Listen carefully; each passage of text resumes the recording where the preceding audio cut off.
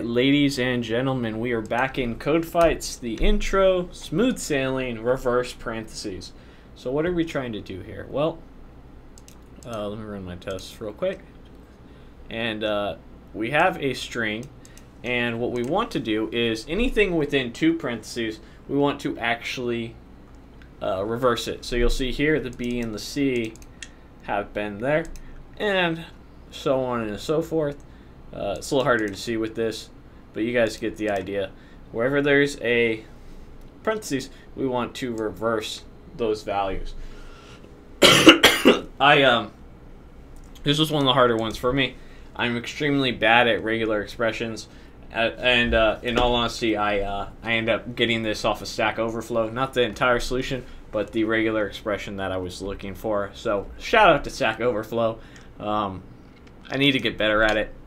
It's one of my shortcomings as a developer. I just haven't had a chance in a professional environment where it's been required yet. But I'm sure it will be in the near future. Alright, so we're going to use recursion. You could also do this with a while loop. We decided to go with recursion this time. So if you don't know what recursion is, it's essentially calling a function within a function, creating a semi-infinite loop that eventually ends. That's how it goes. Is if your logic is wrong in recursion, it will create an infinite loop. If your logic is right, it'll break and it'll return. So what we did here was we created a, let's create a function, our secondary function here. Call it function reverse. Just reverse works. And it takes in its own string. Now, in here, we're going to be calling that function, and when that function finally returns a string that doesn't have parentheses in it, that's when our recursion ends. And we're going to say, look, if our current string that's getting passed in includes a opening bracket, opening parentheses, we need to continue running our logic. Now includes, we'll check if it's true or false. So if that is the case, we just want to return reverse parentheses, and in here we're going to call our reverse function that we wrote. Actually, let's name this something besides reverse, because there's a array function called reverse recur.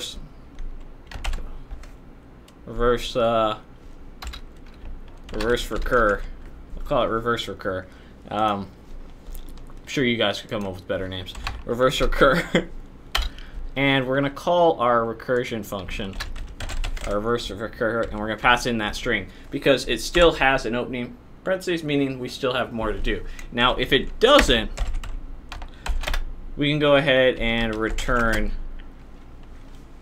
S. Now, in fact, now that I'm looking at this, we can actually just return S. Because it's going to hit this. There's no need for an else since they're both return statements. Cool. Now, the next thing that we can do, let's actually, this is all we're doing in reverse parentheses. The bulk of the logic goes in here. So we have this regular expression here. And again, I got this off Stack Overflow. Shame on me, but it's the name of the game sometimes. Essentially what it does is it's a regular expression to find an opening parentheses and a closing parentheses within your string. Now what we want to do from here is we want to find that substring. We're going to create a variable and execute this regular expression and then grab those letters in that word. So it's going to omit the parentheses, but it's going to grab all the letters within it. That's what we're doing right now. We're getting the substring of it. So we're going to call our regular expression, say execute. We're executing on what? The S that's getting passed in, the string that's getting passed in, and then we want that word, so that's what that one is right there.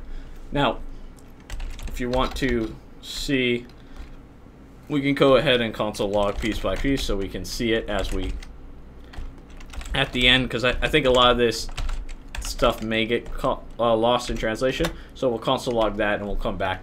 After that, all we have to do is take our substring. Remember, it's a string, and we need to reverse it. We haven't actually reversed it yet, so we can just go ahead and set this equal to that, and we're converting the string before we put it back, right? So substring dot split, so we're turning it into an array. We are then reversing it, and then we are joining it back.